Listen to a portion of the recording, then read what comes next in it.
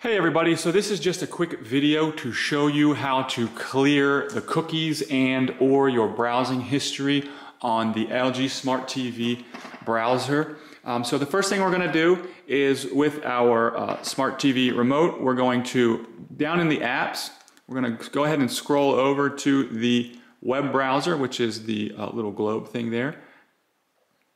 Click the middle to validate it, and then we're going to go up, and in the top right hand corner we're going to see the three dots. That's the menu. We're going to click that, and then we're going to go to settings,